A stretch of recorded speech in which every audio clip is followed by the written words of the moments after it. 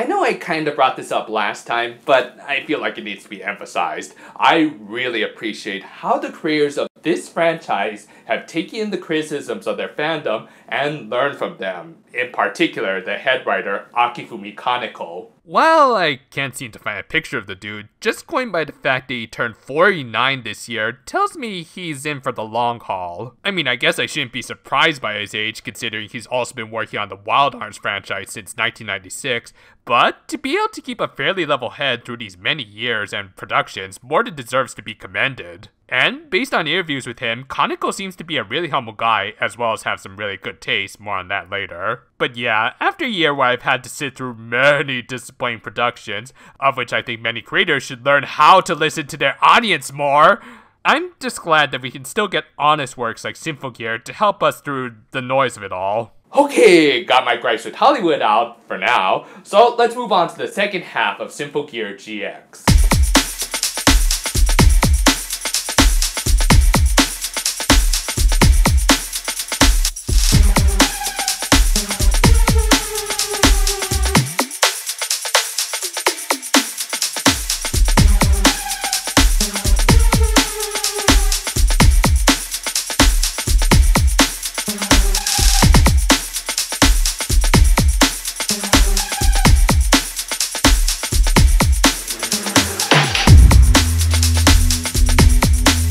With Maria recollecting her less than graceful performance in the previous season. And to her credit, she did want to overcome her weaknesses, and thanks to Elf9, she would be able to do that using her sister's fully repaired gear. Obviously, Elf9 also modded it to work with Maria and incorporated the Ignite module. She did the same for Kirika and Shiabe, and with that, our heroines were going to start training to master their fancy new equipment by... Oi, Maria! 求めた強さを手に入れるため I legit got nothing. The joke's right there on your screen. Seriously, I just can't believe how straightforward they try to play this up through Gendro's narration. I mean, I get that they would need a cooldown episode after their intense fight with Carol and everything, so I'm not necessarily against this, but come on guys, just come on and say you want to do a fanservice episode. You don't see Evangelion trying to hide it. Anyway, while our heroines were hard at work with their training, Song was looking at, Vector Sigma? Ah, sweet. I've been meaning to add the G1 Stunticons to my collection.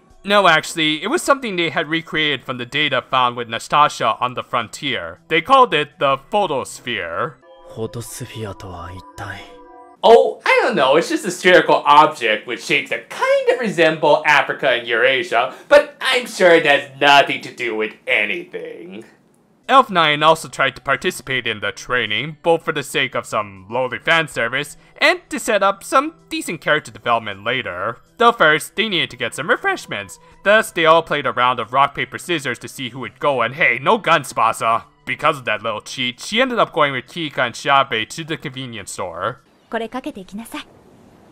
母親のような顔になってるぞ。 I think the more proper term is waifu. On their way back, they encountered the signs of a disaster. Oh, I'm not talking about the icicles. Urge to kill rising. But yeah, Garye soon arrived. Hibiki and Chris tried to deal with her, but her main target was Maria. Thus, while the two dealt with the alkaloids, Maria once again donned Serena's gear. Man, I gotta say, I think Maria has my second favorite gear in this franchise after Chris. While her blades aren't as flashy as Tsubasa's, she more than makes up for it through sheer practicality, being able to use them both as melee and homing projectiles. However, there's a reason Ivy Valentine isn't recommended for beginners. Still adjusting to her new gear, Maria had no choice but to give the Ignite module a shot with less than desirable results. A full berserker Maria was easily outwitted by Garye, who once again decided to just rage quit when her opponent failed to live up to her expectations. Later, our heroines regrouped to discuss why their enemies were pulling such hit-and-run tactics. Oh, give it time, girls. I'm sure you won't be disappointed by the answer. Meanwhile, to clear her head a little, Maria tried to help Elf9 with her volleyball game. Through it, she ended up asking the little alchemist what her definition of strength was. But before she could finish her sentence, Garye conveniently came back for round 2. The rest of the gear users went to provide backup, giving Farah an opportunity to sneak in. It's the wind! The wind! The wind! Ogawa, did you just not drink your coffee this morning? Back to the fight, Maria started to realize what Elf 9 meant. Trying to act strong got her nowhere last season, and still wasn't doing her any favors now. True strength comes from focusing on your own abilities and being true to them. Kind of pointless fan service aside, this episode was really good for Maria as it managed to fix her character from the inconsistent whiner from the previous season. Thus, with her new techno-based powers, Maria managed to make quick work of the auto score, but in defeat, Garye seemed kind of happy for some reason. On top of that, Farm managed to steal the data on the photosphere. However, all of that was small potatoes compared to the arrival of a certain, oh, what's the word? Deadbeat. As while making another run to the convenience store, the clerk there recognized Miku and Hibiki.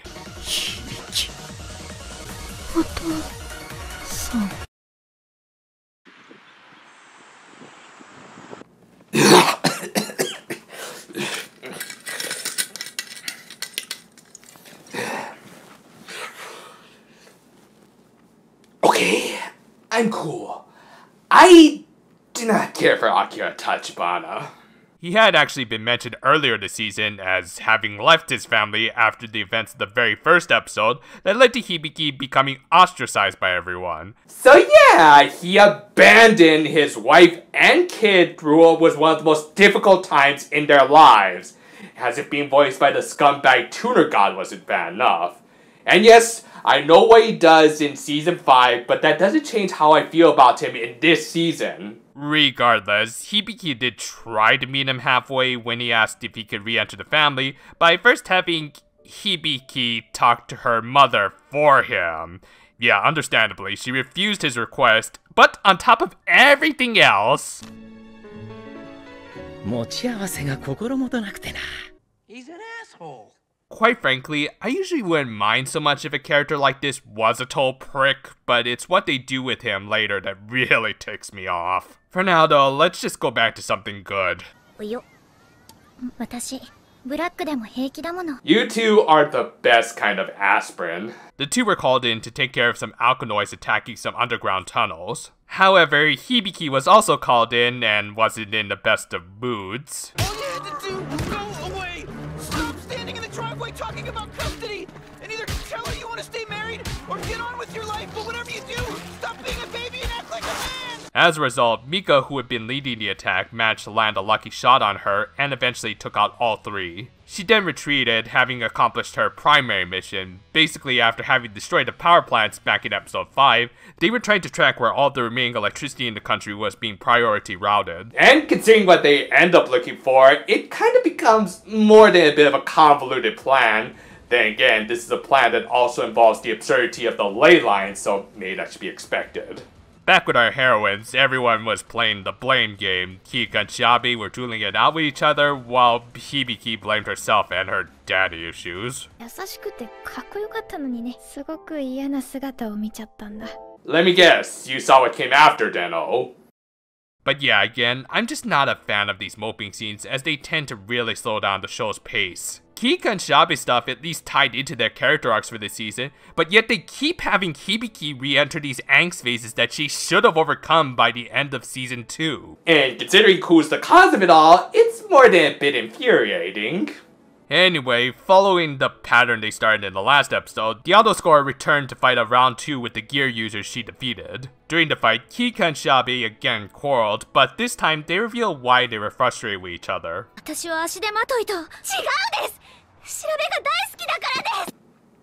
No, it's okay, let him work it out. But yeah, this is actually a really good scene, as the two were able to finally acknowledge how their teammates cared for them through their tough love and how they were doing the same for each other. And realizing how they were being pushed to be better, they decided to answer those expectations. With her opponents releasing their full powers, Mika did likewise by losing her cute giant pigtails. Boo! Still, with all parties going in full force, I'd honestly call this one of the best fights of the season, especially thanks to the ending with Kika and Shabi working in tandem to sandwich the auto score between their finishers. Nice. With that, another doll was taken out, but they also did go against Genjo's direct orders and were appropriately reprimanded. Thus, the two also learned that their actions had consequences, which of course also applied to what they did in the previous season. While this season's plot has many structural problems, its individual scenes like these are fantastic. Back with the remaining all-scorers, while they did just lose the strongest among them, they also did regain their leader. Yeah, apparently Carol pulled a Toko Ozaki and just so happened to have an extra body lying around to transfer her memories into. Those same memories that she was using to fuel her operations, so what sort of memories was she burning and yet could still remember her master plan? Well, no time to think about that, as big plot twist, there was a mole among Song's ranks. Yeah, more on that later. Going into episode 9, we move on to a Tsubasa-focused episode. Well, okay, she hasn't got a whole lot of screen time this season, but I'm sure she'll be able to go through an interesting and unique little arc, and oh crap, I just remember what happened in episode 6. Yes, as it turns out, Tsubasa also had daddy issues. Also, hi President Kaisama, how many more Blade-themed magical girls are you gonna work with? Anyway, the reason they were there was to protect a keystone at her family's mansion that was supposedly regulating the ley lines. Other stones had already been destroyed at shrines throughout the country in the last episode. If all that exposition dump feels like it's coming out of nowhere, it's only because it is. And yet, all of those plot points weren't quite as awkward as Tsubasa's family life, as her father seemed to ignore her for the most part. Nice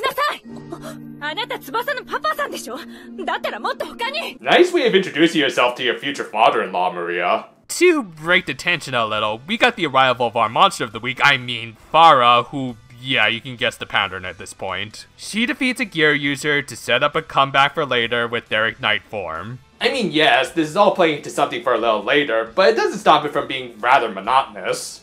Anyway, Farah succeeded in destroying the keystone and took 5. Meanwhile, Carol and Leia were infiltrating a secret underwater facility that they had found through their hacking of the power systems in the last episode. Again, kinda feels like they went with a very convoluted way of doing things. I mean, all they would really have to do is look at a power routing map, and I think an underwater base would kind of stick out. Anyway, a team led by Chris went in to deal with them, and they would have to hurry as Elf Knight had figured out they were after, yeah, I'm not even going to try to pronounce that. Basically, it was a key to activate her little doomsday device. We'll get back to them in just a minute. For now, we check back with Tsubasa and her very complicated family issues. After yet another tense talk with her dad, we did at least get a cute scene in which Maria saw Tsubasa's sloppy living habits for the first time. Also, based on how much her voice actress Nai Mizuki loves Enka, I can't help but feel like this is based off of her real-life room. I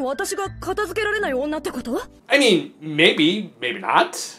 But yeah, for Tsubasa, she gained her love of music through her father, even though they never had the strongest relationship. And that was, unfortunately, all because of her grandfather, the father to both her dad and Genjiro. As it turned out, he didn't choose either of his sons to become the heir of his family, but instead his supposed granddaughter. I say supposed because...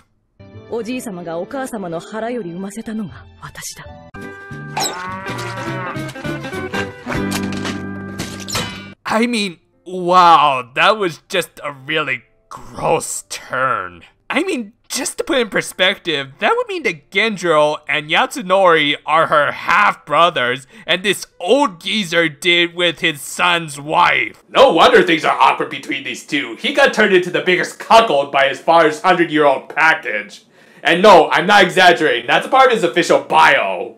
I get the feeling like they threw this really dark turn in just to distinguish it from Hibiki's plotline. And while I'll admit I like it better, as we'll soon see Mr. Brother Dad isn't a total putz like Akira, it's still...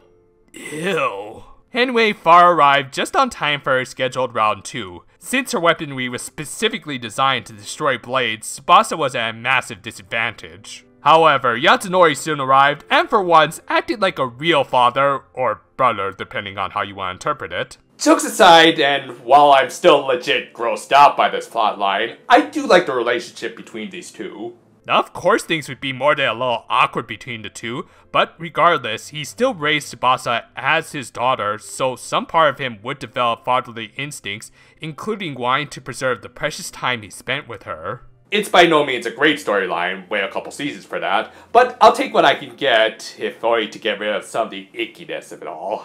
So yeah, Ignite form and Tsubasa finally managed to defeat her mannequin rival. Back with Chris's team, they managed to corner Carol, but...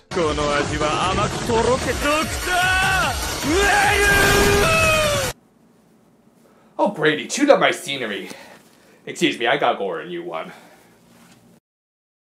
But yeah, along with a ton of dangerous and powerful artifacts, someone got the bright idea to imprison the genocidal mad scientist right next to all of that stuff. The reason for this being because the higher-ups wanted to cover up the Frontier incident by not formally arresting Ver and just treated him as a part of the Nephilim. Because yeah, just hiding all of your problems works out great every time, don't it, Uncle Sam? I'm the government, I'm the government, I'm the reason nothing works. I think Kirika and Shabe best sum it up. Understandably, Chris wanted to knock Ver's block off for what she went through in the previous season, but...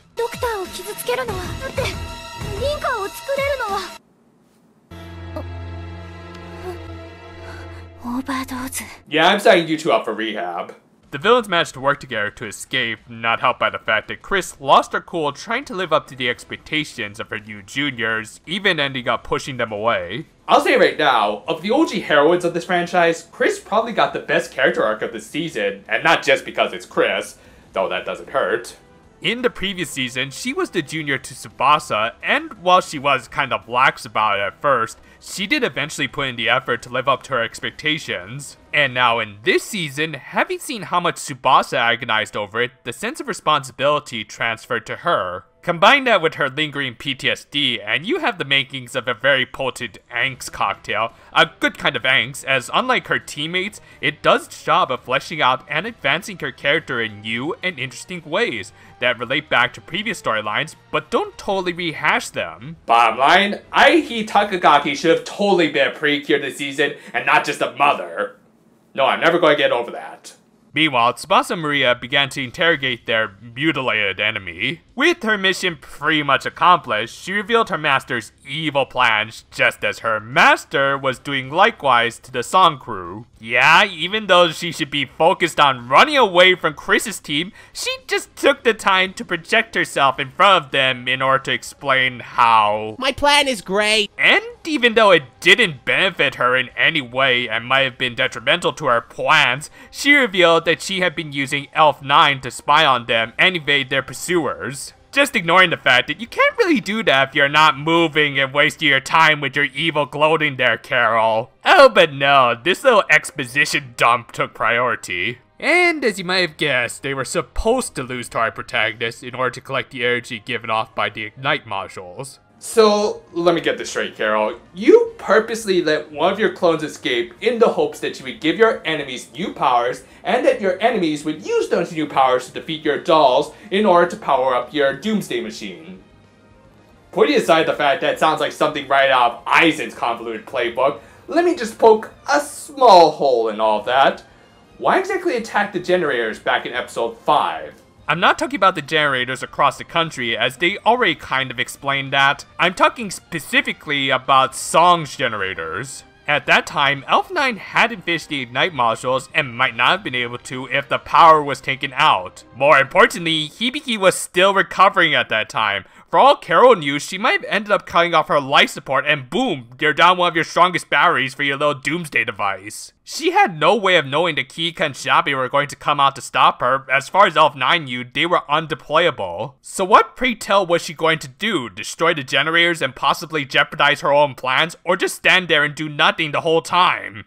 It just don't add up! Again, while I do appreciate Akifumi Kaneko's enthusiasm for writing, I also think he lacks a lot of foresight and focuses too much on these set pieces, which are cool and everything, but for this season, it's causing the plot to fall in on itself, especially in these final few episodes. Anyway, what does Song do to Elf 9 after learning all of this, and the girl herself even begs to be thrown into the brig? What you just said is one of the most insanely idiotic things I have ever heard. Look, I'm not necessarily saying what they're doing is morally wrong, but you'd think they would at least hesitate a little. I mean, y'all do realize that she could still be a sleeper agent, and more to the point, you really should be caring more about whether or not your enemy knows your every move. This whole scene feels like it was meant to be a dramatic set piece for Elf 9, but you know, rather than trying to play up the feels, maybe writers should first write these characters in ways that actually make sense. It's honestly amazing. This one episode has both some of the best writing of the franchise with the Chris stuff, but also some of the worst with the Carol and Elf 9 stuff. It frustrates me more than anything else. Anyway, no surprise, Chris's team caught up with them, and before anyone comments, yes, I know that Lair was supposed to be the final auto scorer to be defeated so that Carol could collect the Ignite module power, but why would she and Ver need to stick around? They could clearly teleport out anytime they wanted, so why didn't they? In any case, Leia managed to take down the trio, even smashing Kiek and Shabe between a couple of giant coins. Okay, maybe I spoke too soon when I said Mika was the cartoonish auto scorer. And Chris's worries became a self-fulfilling prophecy, or so it seemed.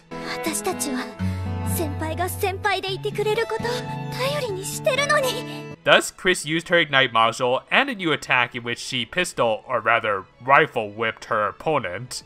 Okay, this is an incredibly dumb sequence, but I'll give it a pass for making me laugh a little. Together, Chris and her juniors managed to defeat the last auto scorer without blowing themselves up. However, even with Lair defeated, her little sister was still around. Well, still better than Uprising. After such an epic and thrilling cliffhanger, episode 11 opened with Song managing to escape destruction and Chris one-shotting the kaiju. Disappointed! Inside, Elf 9 managed to protect one of the bridge crew while injuring herself in the process. Okay, here's another reason why I think they forgave Elf 9 way too quickly in the last episode. Imagine this scene, but Elf 9 is in handcuffs. The crew would begrudgingly comply with her request of detaining her, and yet, in spite of her guilt and things obviously being awkward between them, she still would decide to protect the crew member because she still wanted to do the right thing. Boom, you give Elf 9 a much more character-defining moment, having come back from the brink of despair instead of already giving her validation. But hey, let's not worry about missed opportunities, and instead just switch over to this sad sack, damn it. Yeah, unfortunately, we're still continuing this subplot, though at least Hibiki told her father to get off his ass and try to reconcile with his wife on his own.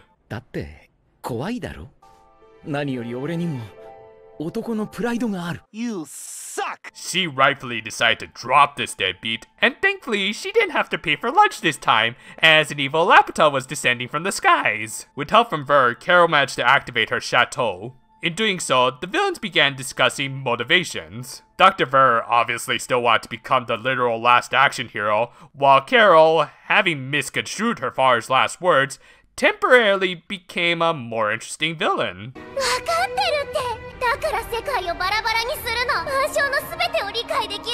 I kind of joked about it last time, but now I'm really starting to wish we had gotten this Yandere Xiao. One thing's for sure, she would be a lot more interesting than this buzzkill, who immediately after revealed she had no plans after attaining ultimate knowledge. Thus, as much as I hate to admit it, I agree with most of what Dr. Ver said here, that basically Carol's pursuits were completely pointless without any real end goal. Also, his arguments were somewhat boosted by Sugita's amazing ad-libbing.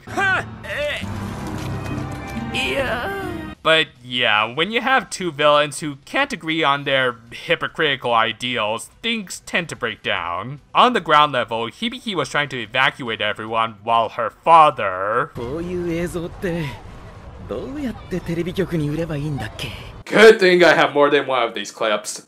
What an asshole! Oh, but does it get worse from there, as Carol soon arrived to confront Hibiki and her top dad. And we got the scene I've dreaded talking about throughout this review. After Carol knocked Hibiki's relic out of her hand, Akira seemingly tried to make a run for it. Now, if he actually did run away here, that alone would be irritating to see, but you know, at least it would fit with this unlikable character they've established. Unfortunately, it's what they do here instead that really grinds my gears.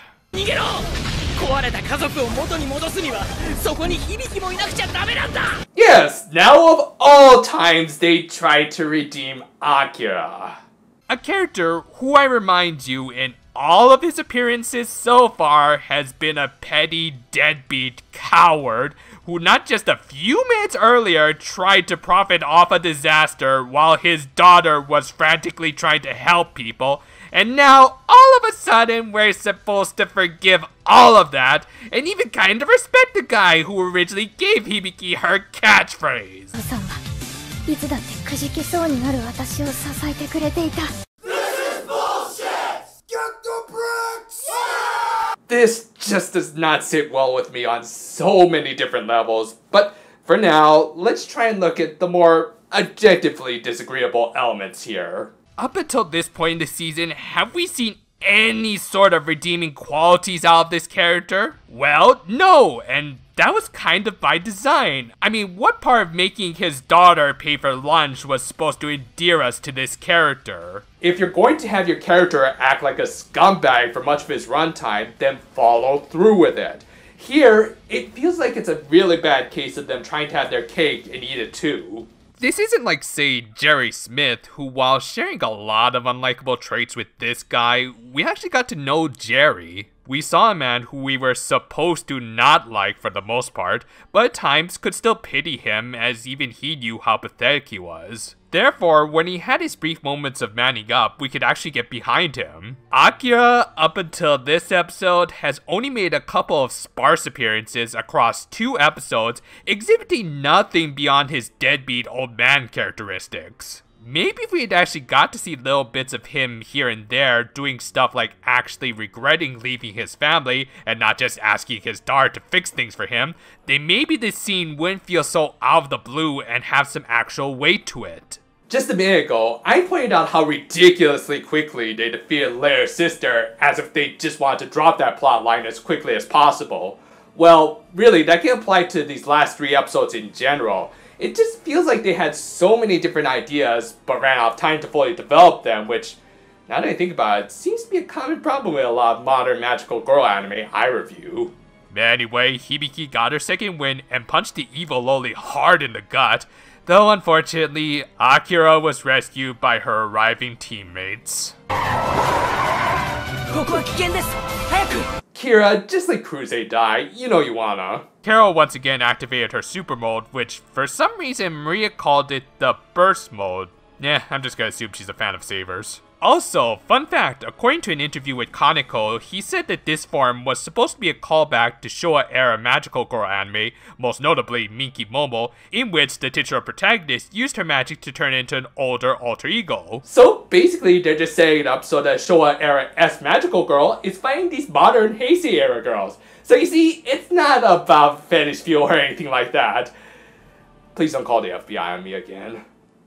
Well, thankfully, we could somewhat ignore that, as finally they let Inori Minase sing, and oh boy was it worth the wait. While I can't play it, obviously for copyright reasons, let's just say it's a theme worthy of a final boss. On top of that, thanks to her fancy harp, Carol was able to freely use a swan song with no recoil effect. Left with no other options, the team split up with the original trio distracting Carol while Marie and Cole infiltrated the chateau. Inside the floating castle, they found a 17-year-old. Yeah, obviously this wasn't the real Nastasia, as they had already given her a proper funeral, but rather was an illusion created by the chateau. Still, illusion or not, when the boss is giving you a dressing down based on your past sins, it's hard not to be taken down a few notches. Meanwhile, outside, Carol was giving the original trio an exposition dump on the origins of alchemy in this universe. It's honestly pretty interesting world building that I really wish wasn't just stuffed into this penultimate episode of the season, as it even tied back to Fine's origins. But then I guess it would get in the way of other storylines that took priority. Back inside the chateau, Marie and Cole managed to find an injured but still alive Ver, who agreed to help shut it down. They protected him against the control room security system, which Carol took notice of. What, you thought a little fall like that was gonna take him out? Clearly you haven't partaken in Kaneko's other works. However, the chateau's last defenses soon arrived and took on a more familiar form.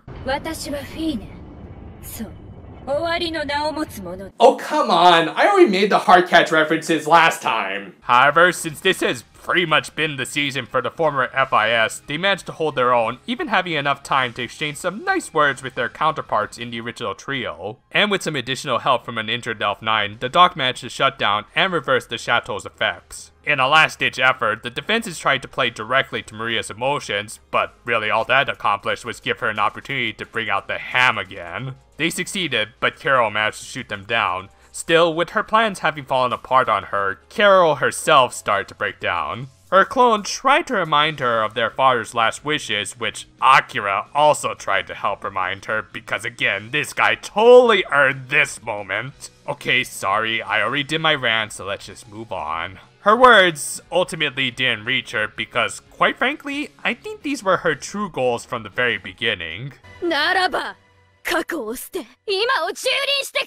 With the intent of burning up the remainder of her memories, Carol went all out. To counter this, the gear users tapped their pendants twice to unleash even more power. Wait, what? When did these things basically become Kamen Rider toys?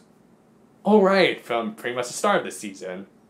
Yeah, more on that when we get to the closing thoughts. Regardless of all of that, and even a full-on safety release, it didn't hold up to Carol's power scaling BS.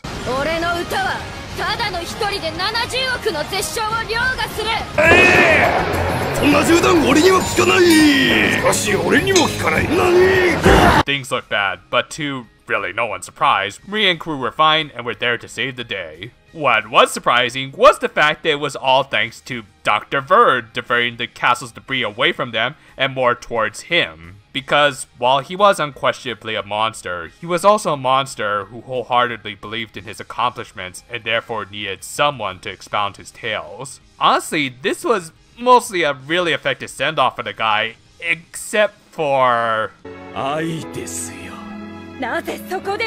Because when all else fails, turn to the meme, son!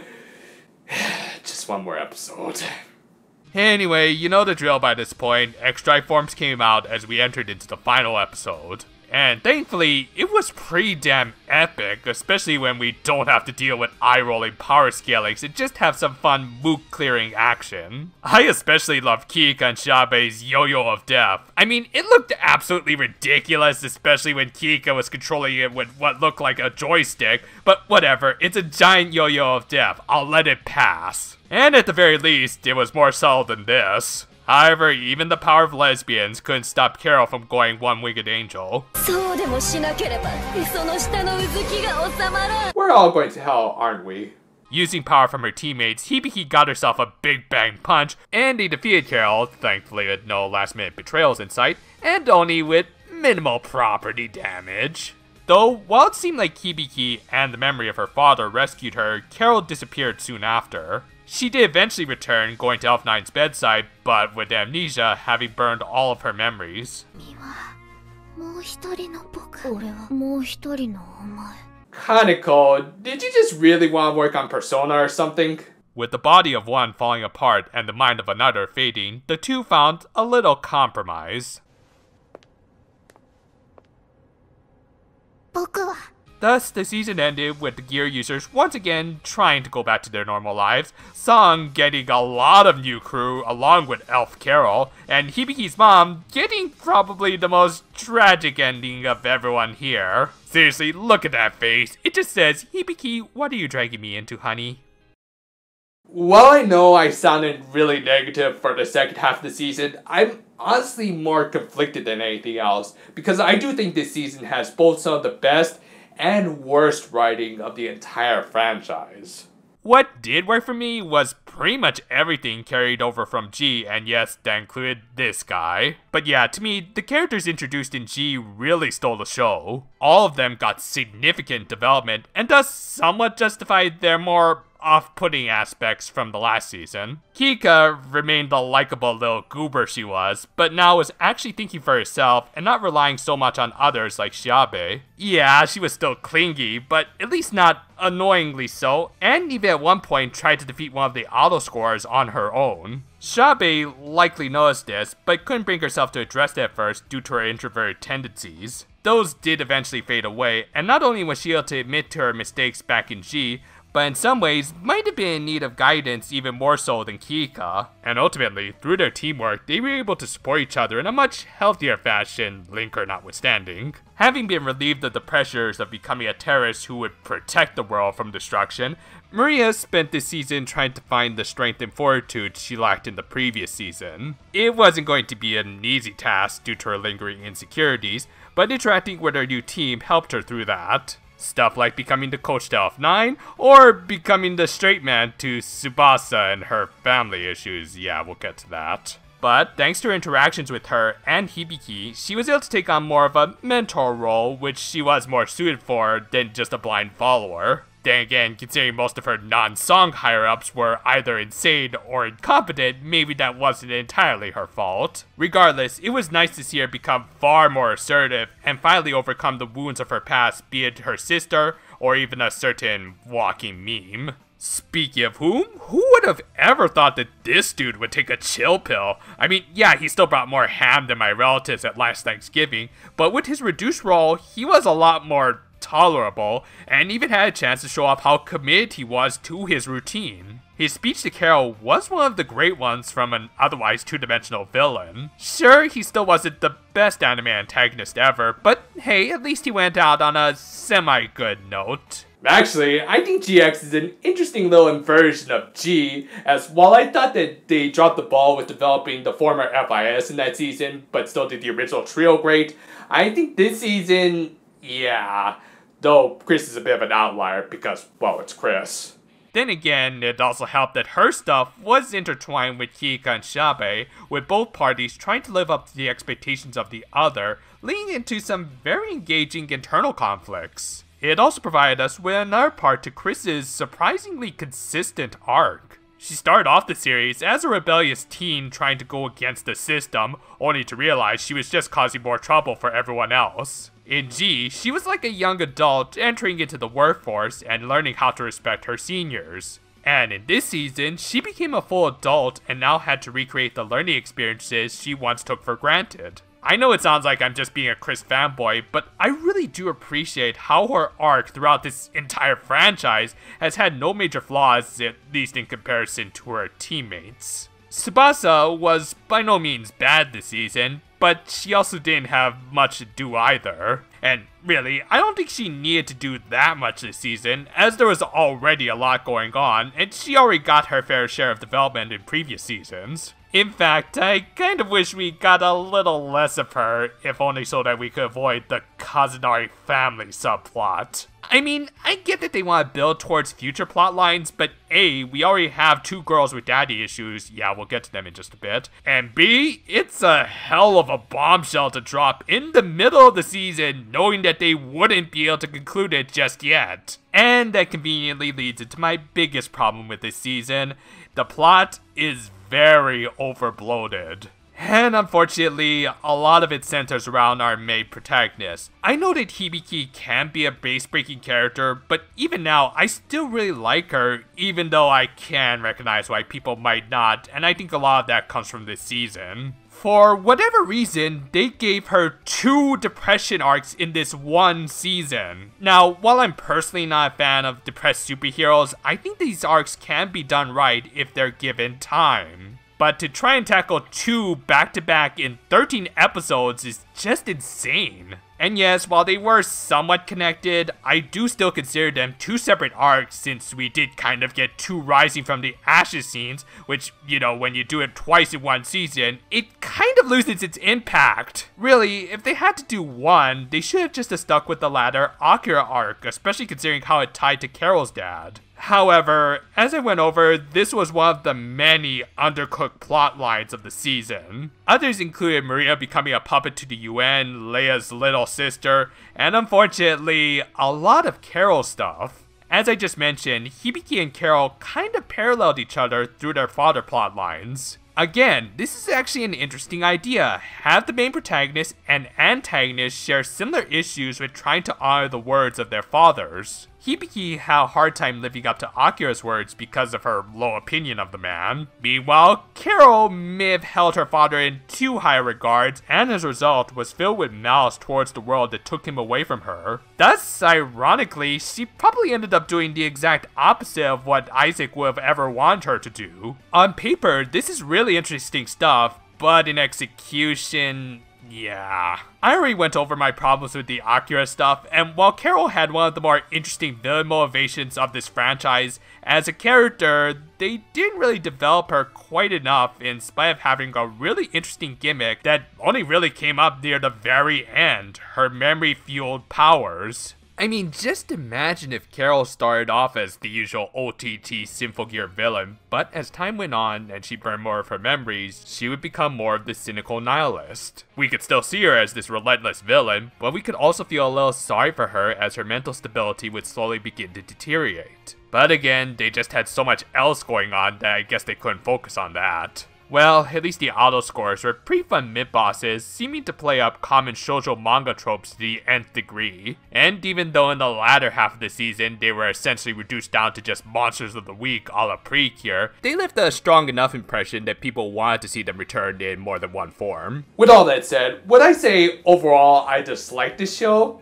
No, it's still Symphogear. There's plenty to like in spite of my many hangups with this particular season. Both the animation and music continue to improve, with Inoue Minase becoming a fantastic addition to the soundtrack. When they weren't trying to reinvent the wheel, they managed to greatly build off otherwise highly underutilized or underdeveloped characters. And more than anything else, you can tell this franchise was made by people who actually cared. Along with that Showa versus Heisei magical girls motif I mentioned, they also brought in some less overt Kamen Rider references, with the Ignite forms referencing how rider powers often come from the same sources as their respective antagonists. Little stuff like that make you realize that this was made by people who understand their fan bases. Moreover, if they didn't care, they wouldn't have heeded the criticisms from their viewers. The overwhelmingly bad response Akira generated convinced the creators to leave out the fathers for almost all of the next season, only bringing them back the following season after things had cooled down. That stuff will be saved for discussions for another day and won't really affect my opinion of this season by itself, but I do appreciate when creators listen. Take note, Hollywood. But yeah, for me, Symphogear is at its best when it's mostly just plain dumb fun like this. They can try to incorporate a little story to keep things fresh, but for this season, I think they tried to do a little too much and a lot of it didn't land. However, since they did do a lot this season, it freed up the preceding 2 seasons, allowing them to do a lot more, which in the long term, I'd say paid off. So in the end, I guess I would view GX as mostly just a transitional season. Sure, it did have its own good moments, but did end up becoming more of a stepping stone for much greater stuff later. And for that, I can't really hate it. Thanks for checking out this year's Symphogear review, which I really wasn't planning on releasing around Christmas time again. It just kind of worked out that way. Regardless, I'll try and see if I can get to Access before December 2020. Here's looking forward to a new year of reviews, and until then, no farewell for now, my friends, and if you'll excuse me, I gotta start organizing my memes.